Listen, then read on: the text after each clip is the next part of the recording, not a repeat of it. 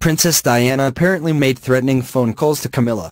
An explosive new book, which is set to be released next month to coincide with Duchess Camilla's 70th birthday, has revealed just how tense Princess Diana's relationship was with Camilla Parker Bowles.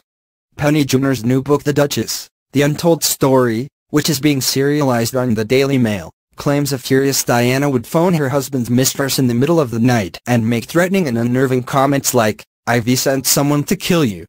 They're outside in the garden. Look out the window. Can you see them?"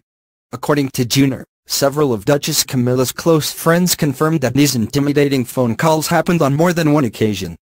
Camilla wasn't the only victim of alleged calls, with Juror claiming the mother of two would leave disturbing messages on people's answering machines. The book says the Princess of Wales would phone those who had betrayed her and tease, "We know where you are, and so does your wife. Sick.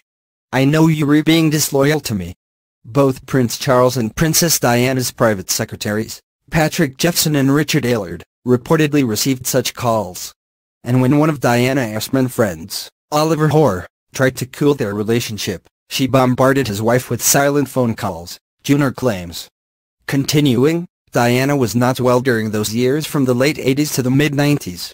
She saw conspiracies everywhere. She abruptly dropped friends, family and people who worked for her, and was convinced that her husband's office was trying to discredit her. After the calls, Camilla's opinion of Diana changed drastically. Camilla had actually been sympathetic towards the princess at first, but she had also stopped feeling sorry